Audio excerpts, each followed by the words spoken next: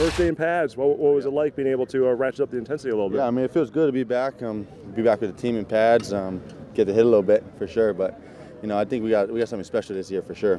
Is this the first time, the first kind of like milestone of training camp, so to speak? You arrive, you kind of get your feet wet for the first few days, and then all of a sudden the pads go on. That's when everyone knows, like, this is for real. Yeah, for sure. This is, you get a good couple of days in under your belt, and then pads come on, your legs get a little heavy.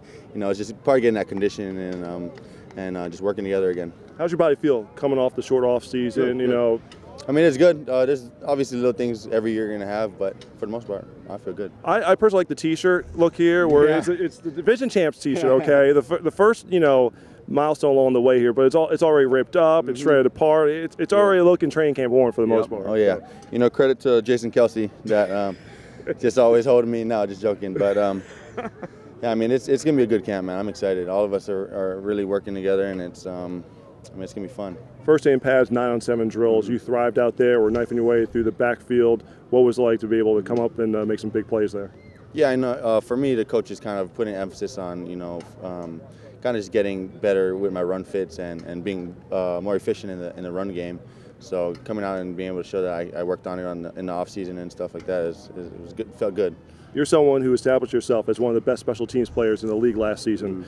Are you hungry for more though? Are you someone who's like, I want to be out there on defense? Yeah, I mean every year, as long as I play in the league, I'm going to get better every single year. My first year, I was just a rookie that was just playing on special teams. Next year came in and did what I did, and for this year, I'm going to come in on defense and be the best. And every year just grow and grow in every category. I don't ever want to stop growing. With Kendricks not coming back, obviously there's going to be a change there at the linebacker position. Is that something that you're eyeing up there? Are you saying to yourself, that's one of the goals for you is to be September 6th out there with the starting defense? Yeah, for sure. That's definitely a goal of mine, to be, the starter and contribute on defense.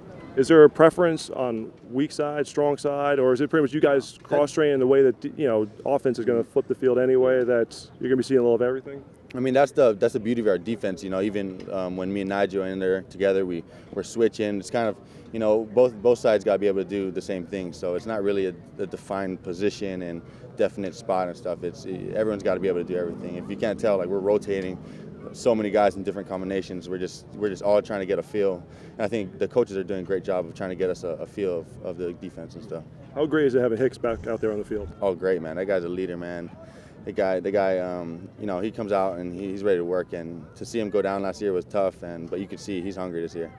Last question, special teams-wise, you were one of the few guys who played over 300 snaps last season. I think you had the most snaps, close to 400, I think 399, in fact.